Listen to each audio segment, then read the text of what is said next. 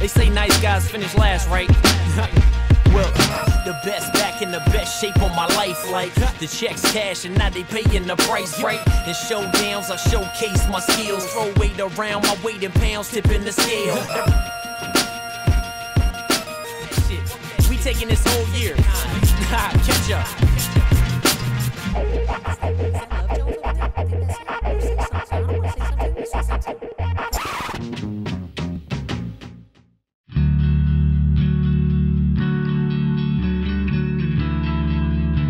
We have all kinds of different types of people on this show, and they're, entering the show or submitted for the show for different types of reasons. Sometimes it's to improve their body, but sometimes it's to improve their self-confidence or to overcome something else. Today's situation is a guy named Sean. Now, Sean wants to build his body, and he's wanted to for a long time, but one thing that he suffers from is anxiety. A lot of people suffer from this. So he wanted to enter this show so that he could overcome his social anxiety, so that he could get out of the comfort zone and do something that he normally wouldn't do. And that's what the show is all about, is self-improvement and personal development. Be it physical or be it emotional, mental, whatever the situation is. So without further ado, I'd like to introduce you to Sean. Sean, how's it going? So first of all, thank you for coming here. I know this is outside your comfort zone. First of all, doing the whole training thing. And second of all, even being in front of a camera. Have you ever been in front of a camera before? No. Yeah. So I understand it can be nerve-wracking. There's a lot of people at home, believe me, if they're in front of a camera, they'd be nervous too. So don't worry about that. Now, tell me about training with Keo. First of all, what was your goals in terms of body-wise, what you wanted to accomplish with this? I just wanted to be really ripped and toned and muscular, the best I could be, Cool. So you had never been to a gym before? No. No. I worked out at my house. Yeah? And what kind of training did you do at your house? Just I got some weights and I did anything I could, Yeah. Followed P90X I was doing for a while. Yeah. Thai bow. Just try to get in the best shape I could at home. So what kind of changes have you experienced since you started working with Keo? Well, I've come out of my comfort zone with her, and she really helps me. She helps me focus. Yeah. It makes me feel relaxed, and I've been losing a lot of body fat, getting in shape, and getting toned more. I've been feeling a lot more confident than I used to be. Now, as you see these changes develop, how long have you been training with Keo now, since you submitted for the show? A couple of months. Okay, now when you look at yourself in the mirror, what do you think to yourself? I feel more confident. I like the direction this is going, and I like the progress. I think I'm gonna kill it. She tells me to kill it, and that's what I'm gonna do. Awesome. Well, hey, let's bring in this killer right now. Keo, come on out here. Hey, how's it going? Nice to see you again. Nice to see you again. Awesome work, Keo. Yeah, I'm so excited that I got a chance to work with Sean.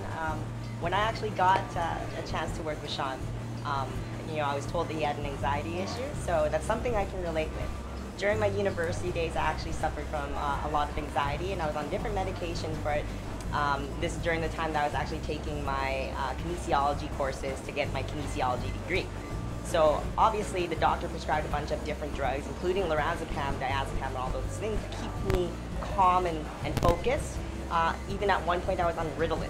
Okay, so I didn't have a proper sort of diet and criteria, and then I started reading up on different ways to deal with anxiety, because there's no way I wanted to be on drugs for the majority of my life. So one of the things that really helped was going to the gym and actually cleaning up my diet a little bit. The way you eat does help the way you think. So if you can change what you eat and what you do, physically, the mental aspect comes to play as well. So I think that's one of the reasons why today I'm not on any sort of drugs or any sort of I don't suffer from any anxiety issues. Maybe once in a while, but I learned how to take care of that. through exercise. So one of the things I really admire about Sean is the fact that, if I give him a diet plan, he doesn't think about cheating at all. He just goes, I'm going to follow it 24/7. Yeah. I could tell he's serious. He's got all his gear on already. Can you tell me a little bit about what changes he's had since you started working with him in terms of body fat and muscle gain and all these things? Yeah, for sure. So when we first started, he still had a little bit of a gut. He didn't have the best posture. He had a little bit of a closed off posture. Now you see him walking around, he's just like confident, he's got a confident stance. I got him doing a lot more Olympic lifts just to get his conditioning down, a lot more functional movements to actually help the muscle grow as a whole, proportion-wise. He hasn't been working on a specific arm day or anything like that, nothing supplementary, so we're just basically using foundational exercise and as well as a lot of metabolic conditioning to help him get, to the best sort of shape of his life. So now he's walking upright, happy, confident. Now, what's the goal moving forward? What do you want to do with him diet-wise and training-wise just to get him, to continue with this progress? So with Sean, I started him off with a very sort of little-known sort of diet called the anabolic diet, written by Dr. Pasquale. The conventional sort of ketosis diet basically takes away carbs and fats and makes it a high-protein sort of diet. His diet consists of a high-fat diet, a little bit of proteins and even less carbs, and it's a cycle, right? So after about every 5 days, he gets 2 days to actually eat nothing but high carbs and moderate protein meals, and that helps him retain his muscle. He does cardio less than 3 times a week, and we actually took him off cardio so he can actually swell and basically get that muscle tone back, and we're going to slowly put him back onto a carbohydrate-based sort of diet. He started off, being shy, and now he just looks like a Thor for sure. Well, the hair. I told him not to cut his hair for the show. A little bit of trivia for you. You mentioned the anabolic diet by Dr. Pasquale. Yeah. Dr. Pasquale is actually from my hometown, and when I started working out at the age of 16, I started working out. It was my first job at the gym that he owned there. No way. Yeah, and actually his whole family was involved in that, so I got to know him really well. And I went on the anabolic diet when I was like 17 years old, and I went away to university. And it was funny because I'd go to the cafeteria and I was ordering all this meat, and this is like way before all the protein craze and low carb thing caught on. And I'd go to the cafeteria and just order a bunch of meat. And I remember one time I did this a few days in a row, and the girl at the cafeteria pulled me aside and said, I'm not really supposed to tell you this because, we want your business, but it's not healthy for you to eat all this meat. And it was just so weird to them that I kept going in there and ordering meat. But shout out to Dr. Pasquale. Small world. So, yeah, small world. And as appreciation, Advanced Genetics would like to hook you up with some gear. So we got a workout bag. We were just talking about how you need new one. You need a new workout bag? All right, perfect. And understand you are extra large. Considering how tall you are, I can understand why. So there is a new shirt for you. And we got some creatine muscle builder. And to put all that stuff in, we got you, of course, a shaker cup to mix it up with. Well, thanks for coming out. Thanks for doing this. We appreciate it. And thank you for inspiring others to get out of the comfort zone and to work on themselves, not just their body, but to challenge themselves to do things that they normally wouldn't to do, because you only live once, and that's what life is all about. I am with my man, Jonni. Jonni, we followed you for a while, and you just got finished competing at Nationals again.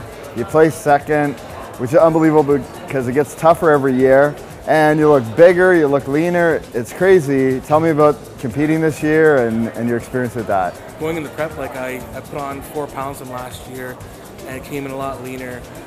Did I win? No, but I kept my placing, which was good. So my body changed. I kept what I needed to, and I kept the placing. So that's a big positive I brought out of this year's prep and competing. So what was the difference in the training? Was it just more intense, or was it just more of it? What was it made the difference in that? Anyone who really has ever kind of ventured into YZT, it's a lot of, it's getting into a lot of different muscle fibers sort of in training, and your training plan never stays the same. So we have YZT basically 3 weeks, and they change every time. So you would change either the time under tension, which would be like, you know, your eccentric motion or your negative, so to speak. That would change each week. Your rep range would change each week. Your rest time would change each week, and then the workouts would change each week as well. So you go from a lower rep in lower reps with like slower eccentric to at the end doing giant sets and monster sets. So it incorporated a lot of different muscle fibers plus cardiovascular. So it was very, very grueling workouts. It brought me back a lot to training like football too, because it was very injury preventive as well too, and like ego lifting didn't exist. So I was going in there dropping weights considerably just to actually achieve the reps in the sets I had to do. So that alone was actually one of the harder parts there too. Well, and imagine with keeping your heart rate up and all that stuff that you're burning a lot of calories and all that. And now I was talking to Chris Johnson about this, and we're here at the Halifax Nationals. He was saying that he thought Halifax had one of the best bodybuilding scenes across Canada, which kind of surprised me because it's such a small place compared to something like Ontario, or whatever. Do you agree with that? And if so, like, what do you attribute that to? I have to agree with it, not just because I'm from here, because I'm originally from Ontario. So and I know how Ontario works when it comes to like sports, entertainment, whatnot. And there's a ton. Like if you go to Ontario, like places like Toronto, if you go to Edmonton, if you go to Calgary, a lot of different places, Vancouver, they have pro teams. They have pro hockey, pro baseball, pro footballers around. And here, when I played football, we only had the Mooseheads and the St. Mary's Huskies. So then we have bodybuilding. It's actually like it's a pretty like niche sport where everybody's involved in a sense where it is a really small community, but a lot of people do it. So we'll have shows that will sell out every year. We'll sell out shows. We'll have 200 plus competitors at novice shows every year. Oh wow! So it's like the interest is huge within the sport. Plus, you don't have to look very far to see pros that are in the area. They're right there. You're pro level athletes, or you're just a high level national athlete. So like each year we put in at least like 2 or 3 national competitors every year. And if you look at our provincial shows, there's like 2 or 3 in a class that are national competitors. Yeah. So it's like it's a really unique area where it's small, but bodybuilding is pretty big in the area. So I gotta agree with it because there's nothing else really to take away from the attention from us. Yeah. Had we have like a professional football team, maybe wouldn't be as sought after. But since we don't, it's something we get involved with, right? That's great. It's like its own little scene here. Yeah. Now tell me about Dream Chasing. This is your brand, right? Yes. Yeah. Tell me about its origins, its great name. Dream Chasing is something I came off 3 years ago. When I first started bodybuilding, I came off of a long time addiction with substance abuse, basically. And I went to therapy, and when I started bodybuilding, it gave me an ability to actually focus into something more positive. And while I found out, even though you have those things in your life that happen, life's still gonna happen no matter what. And there's gonna be distractions, there's gonna be ups and downs. So there's times in my life where, it seemed really hard, but it was like there's always that goal when it came to bodybuilding. For my own personal life, there's always a goal. Like there was a show that's coming up, and I had to be my best for that show regardless of anything else. You mentioned past addictions or whatever.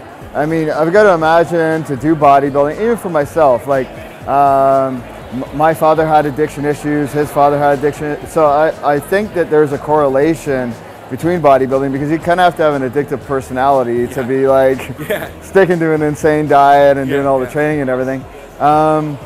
Do you feel that it's like a positive addiction, or that you turn like basically that energy and funnel in a new direction, or?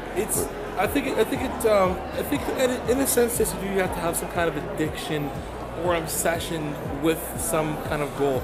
Bodybuilding more so than other because it's so regimented and it's so like particular. Like it doesn't stop. When I play football, you got the field, you took your shoes off, you're done playing football. When you bodybuild, it's 24/7 no matter what. So when it comes to this being like, for people who have had addictions in the past, when I go through therapy, when I talk with therapists and whatnot, the funniest thing about it is that I've always had something that was stimulating my mind in a positive way. Yeah. And bodybuilding is something that stimulates me in a positive way. Do you know yet what your show you're planning to do, or are you gonna kind of sit it out for right now and just prepare for next year? And I'm not gonna. I don't want to get ever into a habit of chasing a placing. If I'm not enjoying or starting to prep because I want to and love it, I'm not gonna put my all into it. So like, yeah. North Americans are in 8 weeks. There's no way I can put myself. I don't want to prep right now. For 8 weeks. Yeah. I just got off prepping for 12 weeks plus. So like, I'm good with just taking my time, step back, heal up. I got nicks and bruises. I got a sciatic problem I'm dealing with my back. So getting this to flourish and get better with that, and then chase those dreams while I'm on off season and enjoy building in the off season. So, yeah. Absolutely. Well, how can people get in touch with you or find out how to get the brand? You can go to dreamchasing.ca. We have this actually a good website up, so you can get our. We have an online store, so all the products you see here. We have women's tights that are made by American Apparel. Next Level does our T-shirts, and we also have like tank tops for men, T-shirts for men, and we have leggings and tank tops for women as well. And then you can message me on there for sure. And then you can just reach me on my Facebook. Jonni Shreve is my fan page. And then if you ever want to just email me or just talk, whatever, johnny.shreve@gmail.com. And I'm willing to just take emails and just talk. If you want to vent, say your story, I'm here to listen. Well, Jonni, thanks for supporting the community as always, and being there as a positive role model for others. And good luck in your continued journey. I know they keep improving, so your time's going to come, man. It's just a matter of time. So, yes. All right, appreciate Thanks it. so much. All right, awesome. Cool. We have a really special person to introduce you to today.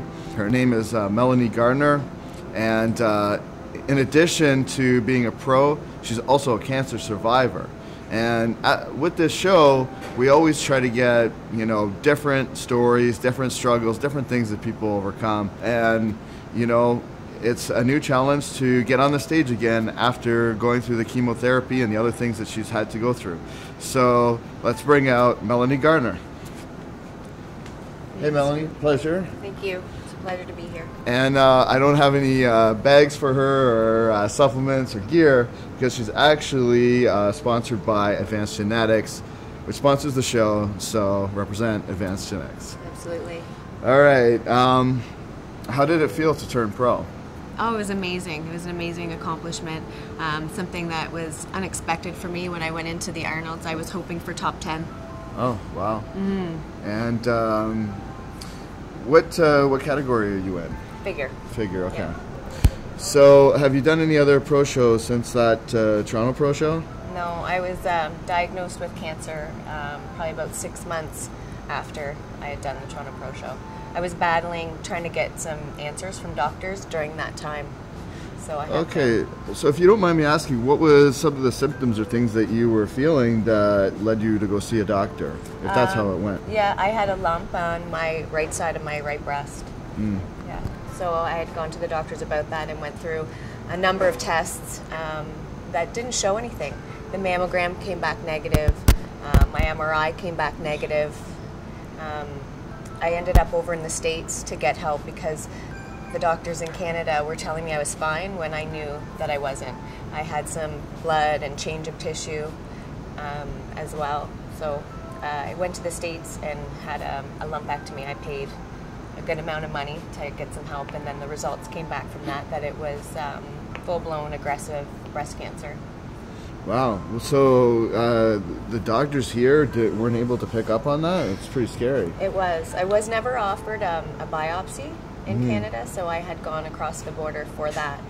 When I had the results back from the biopsy, it came back as atypical. It didn't come back as full-blown cancer, but at this time the tissue was changing in the breast, and there was some other issues that made me keep pushing for more answers. So if you were in Canada, what would have happened? Would it have just continued to evolve and it would have been diagnosed, or could it have been something that was very dangerous? It's a timeline thing. The doctor said because it was only atypical that the test result came back, it was going to be 3 to 6 months for them to take the lump out to test it. When I went to a specialist, about it, a Canadian specialist. He said, well, you've been to this doctor, that doctor, you've been into this hospital. He's like, what do you want from me? And I said, well, I want some answers. He goes, well, it works. Over here, we're in Canada, it's a 3 to 6 month wait. And I wasn't going to settle for that. So I went to the States, I paid out of pocket 3 days later and had the lumpectomy. And the results from that started the ball moving in Canada much faster. Well, thank goodness that you got the ball moving. So when you came back to Canada and saw the doctors here, what was the next steps after that? Did they give you certain options? Or? Well, the doctors in the States pushed for me to get the best treatment possible, which was in Toronto. So I ended up 2 weeks later in Toronto with a full spectrum of testing. So they tested everything for me. And then a few weeks later after that, then I had my big surgery. So I had a right mastectomy.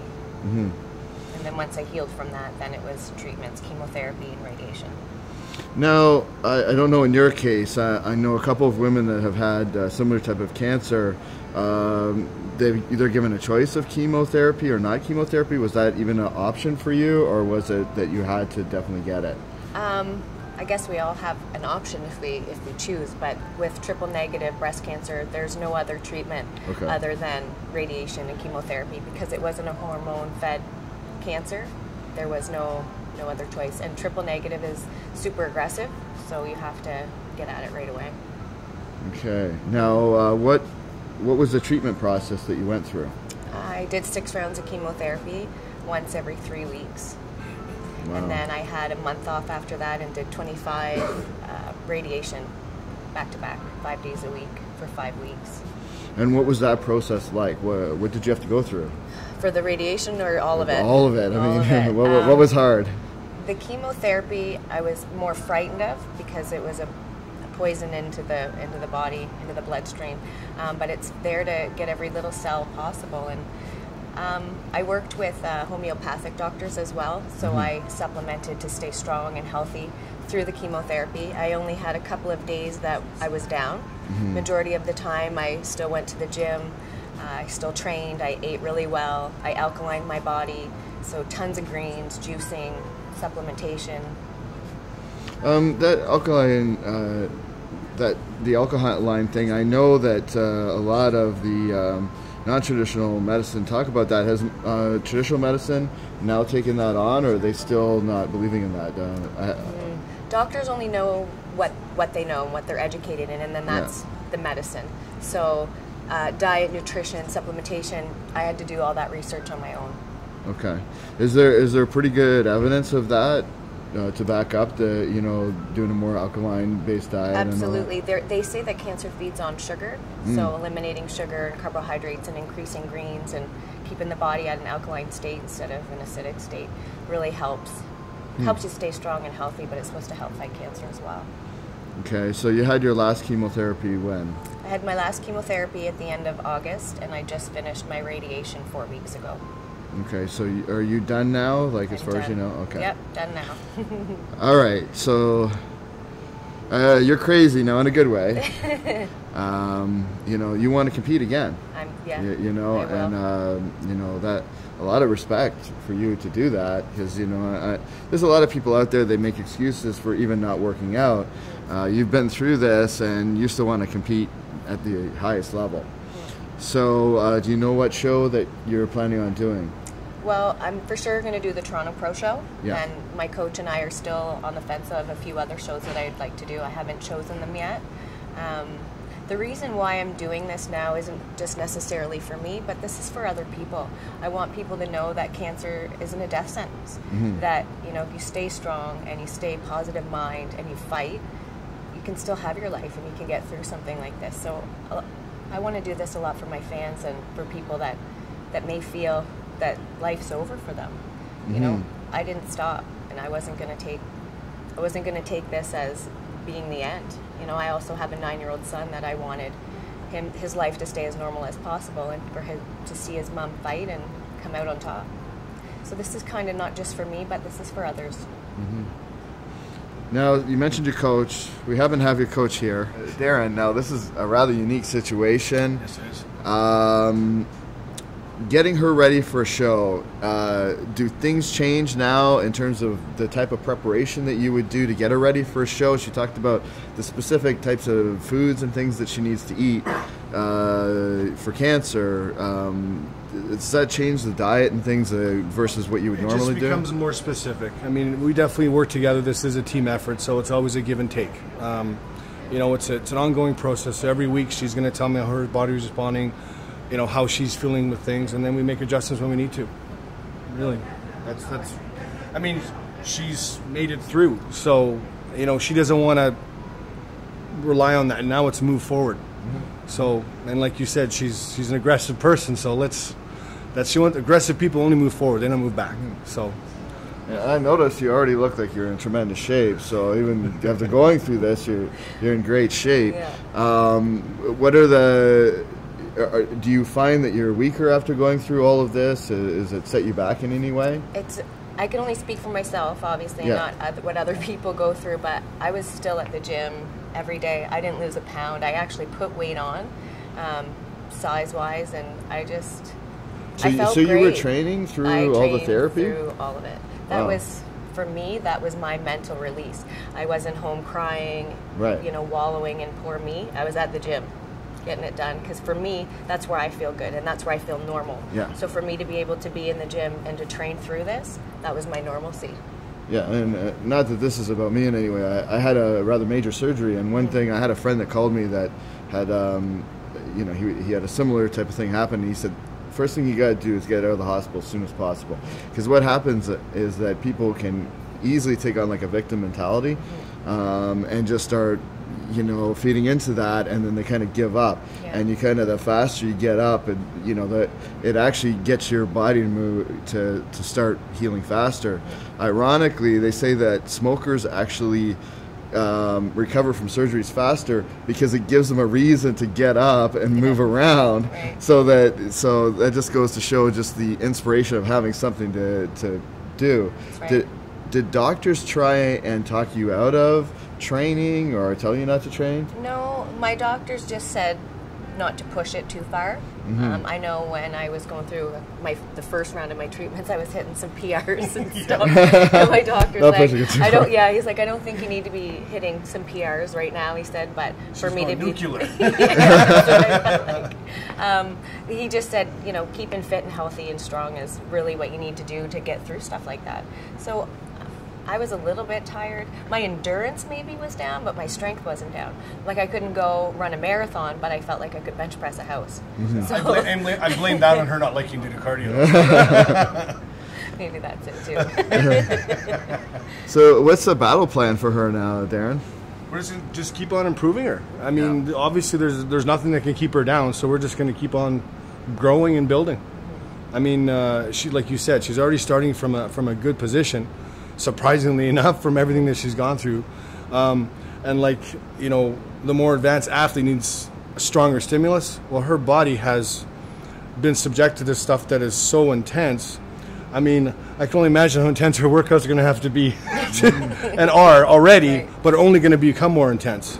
Yeah. And I mean, she feeds off positivity. She feeds off this type of stuff. So it's very interesting to see what she's going to be able to achieve. Yeah. You know, have other people in the sport been supportive? Have you gained new fans? Yeah. I've had a lot of support through this. Reached out to a lot of people too that's going through it, and if I can help with my story and talk to them and say, you know what, it's hard what you're going through, but if you can stay positive and strong, you'll get through this. So I've met a lot of people with cancer and different stories, and a lot of people reached out to me that had been through similar stuff. So great thing with social media is you can be support for each other, which has been wonderful. What I've said during this, because I had to go stateside to get help, I would like to see funds for individuals. So to help somebody that needs support in something individually, not just like the breast cancer fund, you know, or whatever cancer fund. It would be nice to see some kind of funding that could go to the individual for whatever reason. You know, if they can't afford something, or if they have to go stateside for surgery that they didn't have to pay out of their pocket. And I was really lucky. I had a friend set up a Facebook donation so that I could go over to the States to get the help that I needed, and people donated and raised the money for me to be able to go over and pay. Great. Her name is Nicole Servage. All right, we want to give her a shout out, Nicole. Thank All you, right. Nicole. All right, so the next thing we're going to do is we're going to capture you competing. So I don't know what show that's going to be. I know you're doing Toronto and maybe for sure. maybe something We'll see else. what else. So Yes, we still have to finalize that. Yeah. Maybe do what Mark said and go Europe side. Go Europe. Yeah. Yeah. There's definitely there's a lot of. I mean, there's so many shows she wants to do, but it's almost like you have to control her because she's so. It's like she's been given this. I don't want to sound so absolute, but it's almost like she was given a second chance, and she wants to go all out. Make a big statement. Absolutely. I can't speak for her, but in the situation I faced with surgery, it actually even pushed me more to realize how short life is and how much you really need to seize the opportunities in front of you. So It definitely changes you, and it's unfortunate that sometimes we need that to see the bigger picture of life and to appreciate things more, like family, friends, relationships.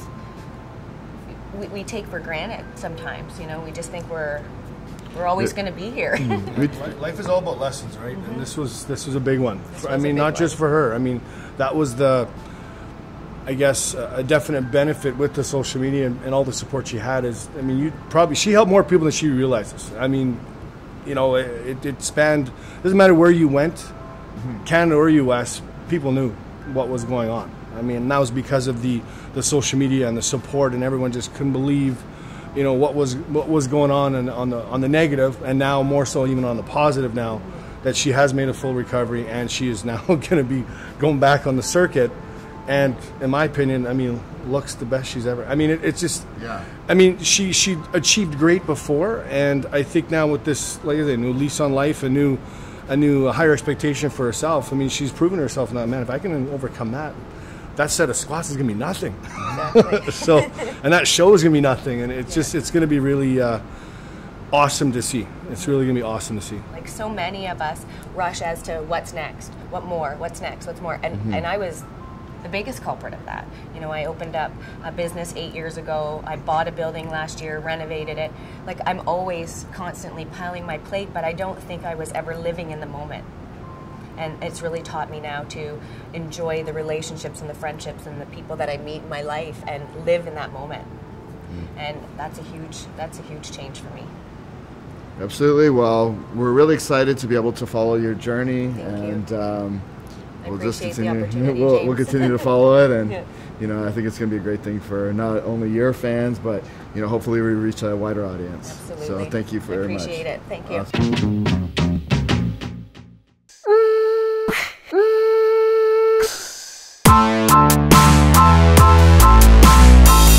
This is Trina from Radical Body Transformation. I'm with Sean Bannatyne, who just stepped off stage today for the first time doing his first bodybuilding competition. How does it feel? It feels amazing. It feels like it was worth it. Great experience. Met new people. I feel humbled. I feel empowered. Even though I didn't place, I feel better about myself, self-confidence. So most of us have some obstacles and challenges along the way. What would you say would be the biggest obstacles that you had to face to get to this point? Diet and anxiety. I was worried coming up as this day approached. How many people were going to be here, and how many people were going to be in the room, and if my body would be adequate. All kinds of, you know, I just wanted to do my very best and impress the people that helped me. Working up towards doing this, what made you decide to compete in a competition? I've always wanted to do it. I've always thought of it as looking powerful when when mentally you don't feel when you're an introvert, I just want to come out. I want my feelings, and I want to express myself on stage as powerful, and and look good. And I want everyone to see me. I want to do a good job. Okay, I'm your fellow cast member, and you made me very proud to be a part of this show with you. Because I know that you had to work extra hard to get your mind in a certain place to bring yourself to the stage. What kind of things, other than the training and the diet, what kind of things did you have to do to prepare yourself for today? I had to develop a routine and write on board, list everything I had to do.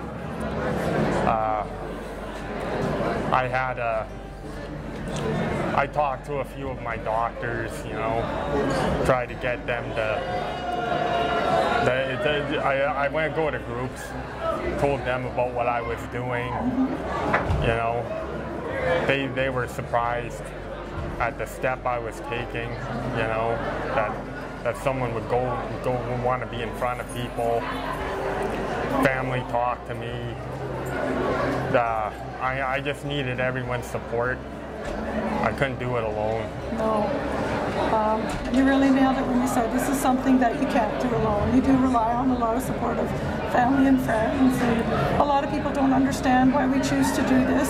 Some days I don't understand. Yeah. But you're right in that it requires a lot of support. What kind of support did you have?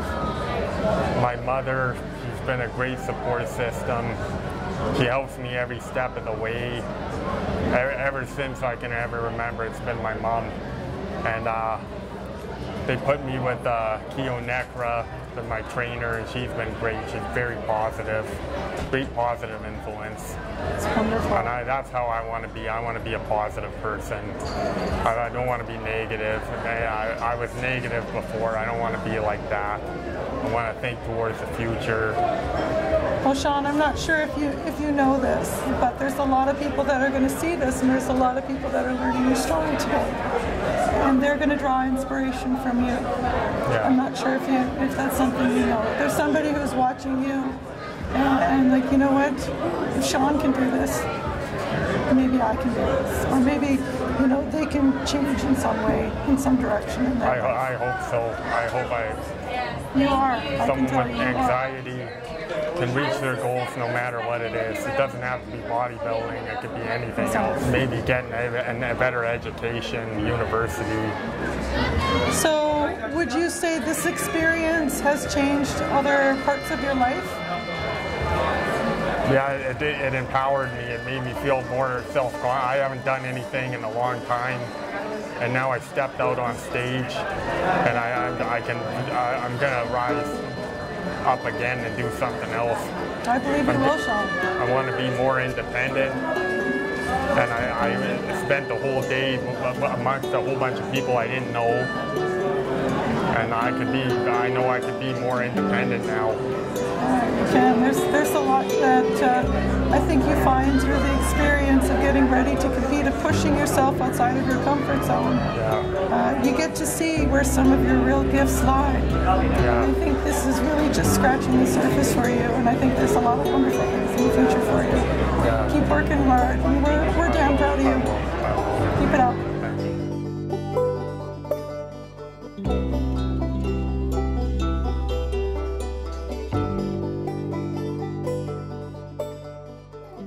Listen, my son, after many long years of being gone, your brother John